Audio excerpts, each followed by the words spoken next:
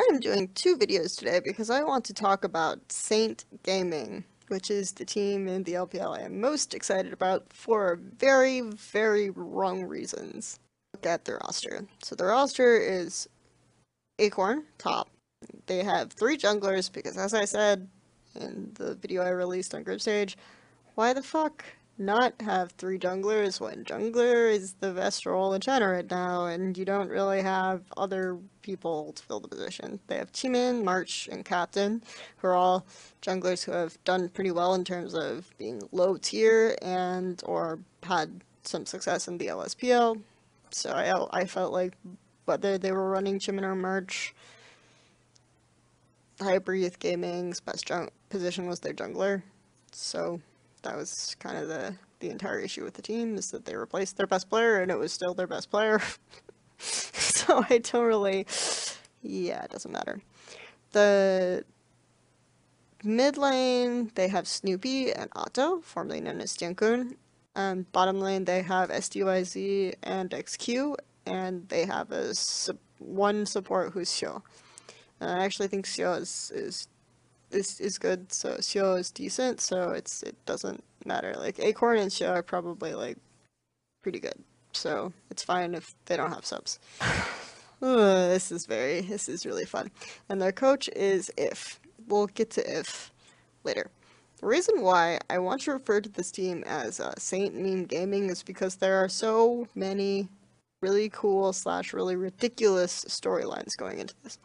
The first is that I feel like certain teams in the LPL succeed based on a single leadership-based figure. I'm not sure if he can do it or not, but I feel like Acorn has the right sort of demeanor and personality to be this kind of player, where he's going into a team with a bunch of players who have varying levels of experience. A lot of them are young.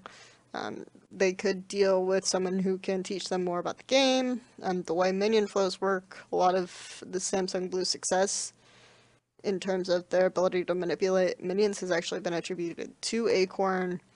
Acorn has a good personality, very stable, has a lot of patience, so I think that he's very team-oriented as a player, so I think that this is the potential where you could have a situation where you have a core leader figure.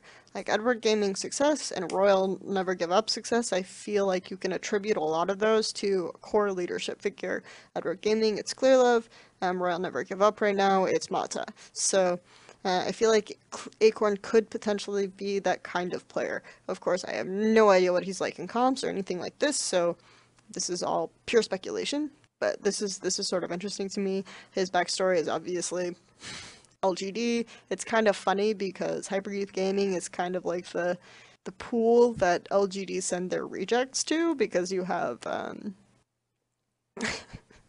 STYZ, who used to play on LGD, right? You have XQ, who used to play on LGD, and you also have SS17, who used to play on LGD, who's no longer on this team, but he was on this team last year. He was on when they were last split when they were Hyper Youth Gaming. So to me, it's just kind of funny that this is the grave for LGD players. POL will end up here probably next year, you know, when his contract is up. God, this is so depressing. The next, Jimin, March, Captain. So March and Captain are both pretty known LSPL junglers. I feel like March was on Cake's Happy. Captain was replaced when he was on Energy Base Maker. He played a couple of LPL games, but I mean, there's really not a lot I can say about the jungle pool. It's kind of funny to see Captain again, because Razleplasm, if you know him, was a huge Captain fan. I don't know if he'll see any playtime. Personally, I would go with the Acorn Jimin roster and use Otto mid instead of Snoopy, but we'll see what they decide to go with to start. Mid lane, we have Snoopy, who's from Edward Gaming, and of course this Edward Gaming organization, of course he played on EDE. He was a rookie Korean player, so this is funny in the context of everything that I'm about to lay out, because I mean, we'll get to it. Otto, DianGun. Now, DianGun is one of my favorite people in Chinese esports just because he's so ridiculous. DianGun used to play top lane for Young Glory when they were in the LPL in 2013 summer, and he was the first really to play Shyvana top before it became this really big sensation later on. And he was really good, actually. Like, a lot of people sort of said 1v1 top laners, you know, there aren't a lot in China, and so ones that existed got a lot of recognition. It was kind of like him going in PDT at the time. Following 2013 summer, DianGun and Young Glory were relegated. They went to LSPL. DianGun eventually went to the mid lane. DianGun as a mid laner is like UZI, only on crack, because he just tries to int into everything, and usually it works. Well, a lot of times it works. It makes him look really good. So he had a ridiculously high kill participation on Young Glory, but also he had the most deaths of any player in the LPL in 2014 summer. So even though he looked really good and he did a ridiculous amount of damage, and he played like theyre famously into Cool's TF and wrecked him repeatedly, DianGun is the player who is super talented, and everyone can tell he's super talented, but he is not driven. He has repeatedly said, I don't really want to work hard, my team sucks, I can't carry them. On stream to Long As It's On, I used to watch his stream. Sometimes he would just like be playing mid with one hand and he'd be ordering Chinese food, or he'd be smoking or something like this and just destroying people. It's like you could tell this guy had potential and he was talented. I don't know if he'll actually play, so I say somewhat tentatively that they should play DianGun because he has more talent than Snoopy, I think. But it's very tentative because if DianGun can't be molded, if he can't be worked with or reasoned with, there's really no reason to play. I just want him to play for the memes, for the jokes, for the, gosh, when we did the LPL English cast, we used to constantly just talk about, oh gosh, he's going in again on Yasuo, oh gosh, how did he get that pentakill? Why is he dead again? DianGun was so fun to watch. He's Otto now. He used to be Otto earlier, originally on Young Glory. He changed his name to DianGun, went DianGun. Now he's Otto again. So that's DianGun. The bottom lane, we have SCYZ and XQ. Both are X80 carries of LGD Gaming, who are either made to look good by PYL or actually just lost focus and weren't able to look good again without PYL. STYZ was banned briefly for trying to get away from LGD. This is a trend. Like, Chinese players trying to get away from LGD seems to be a trend. He was banned for roster tampering, basically, and constantly trying to take higher offers from Acorn. But LGD really wanted him to be able to get on a good team, so they only shortened the ban to half of a year. Then he went to WE, and so many people made jokes about him. He did less damage than Aluka on average, which Aluka was constantly playing tanks and Scion, so this was really distressing. Mid lane was replaced by Xia. He was replaced by Mystic, and I think most of the motivation for this was to put Mystic on the team and not to necessarily replace Ninja with Xia.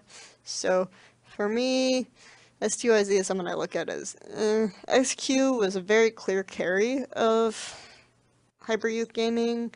When he played Callista, he did really well. When he played these hyper carries, he did really well. But he had a lot to be desired, especially in laning phase.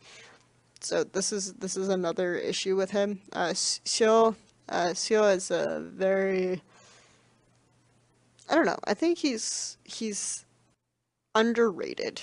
People don't talk about him in the context of LPL supports. Like, I think LPL supports and LPL junglers are actually pretty good right now, are the best roles, which is really counterintuitive because people think of all these like star class level AD carries and whatnot, but to me it's like these supportive type players who are doing really well in the LPL at the moment. And this is the kind of stuff that you want to see develop. The problem is that you have these mechanically talented supports and junglers, but not necessarily sophisticated strategies, so the playstyle doesn't really enhance or put these sort of skills on display or make them apparent. Finally, you have the coach, who is If. So the funny thing about If, okay, is that a lot of people know the story of how Coach Aaron, Edward Gaming's coach, got into esports. He first coached or was an analyst for Team WE. He got this position because he first applied and they turned down his application. Following that, his sister messaged the team support If to go out on some kind of date or just to start flirting. They just started flirting for a while, and eventually the girl, or Aaron's sister, asked him to go out with her. And I don't know what it was, if he thought that this sister came off as mannish, or it was weird that he'd never really seen a good picture of her, or what, but he turned her down. Later, she left several social media suicide notes and allegedly killed herself. Aaron played the very grief-stricken brother type role, and If ended up recommending him to WE to get an analyst position because he felt bad. Shortly thereafter, If was benched, and CCF and Clearlove came on, and you have the legendary WE team that is still legendary. It's still considered the best Chinese team in the history of League of Legends. So, it came out later that Aaron never had a sister, and that it was all him making these social media accounts and everything else. So If spent a little bit in limbo, looking for a position, eventually switched to Smite, and now is coming back to coach the Sync Gaming team. I want, because now we have coaches on stage, so I want to see If and Aaron shake hands. Like, can you let Aaron come on stage, be the onstage coach for the games against Saint?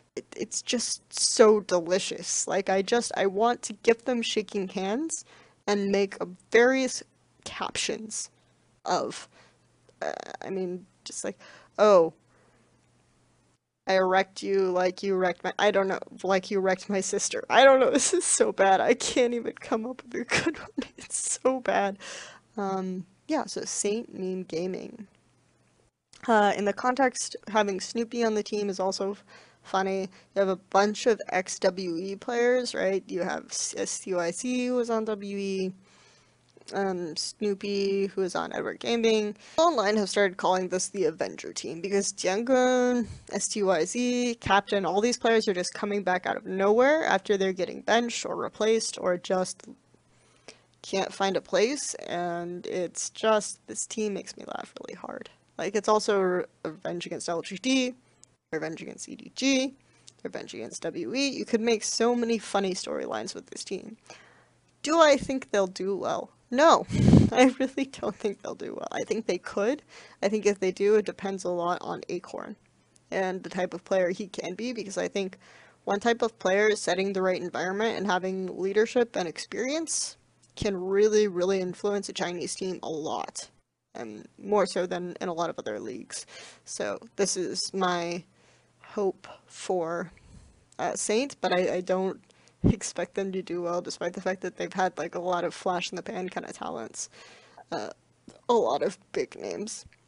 But I just thought it was worth it to make a short video about Saints and to talk about why I think they're interesting. I don't really, yeah, it doesn't matter. The mid lane, they have Snoopy and Otto, formerly known as DianGun. Bottom lane, they have SDYZ and XQ, and they have one support who's Xiao.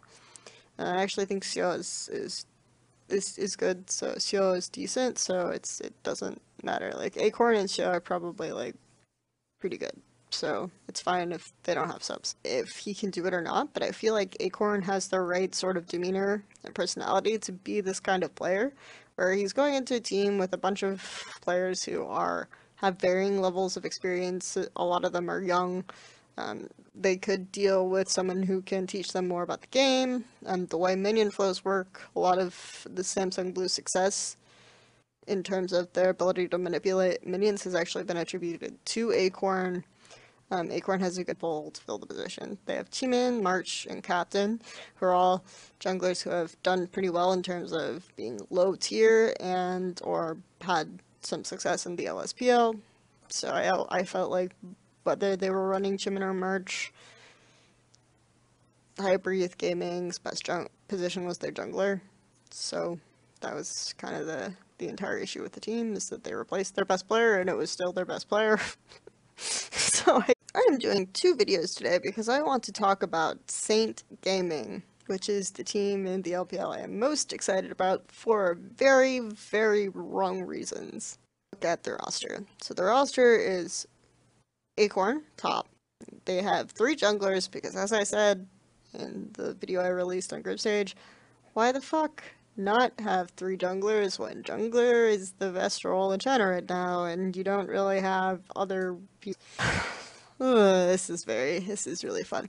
And their coach is If. We'll get to If later. The reason why I want to refer to this team as Saint Meme Gaming is because there are so many really cool / really ridiculous storylines going into this. The first is that I feel like certain teams in the LPL succeed based on a single leadership-based figure. I'm not sure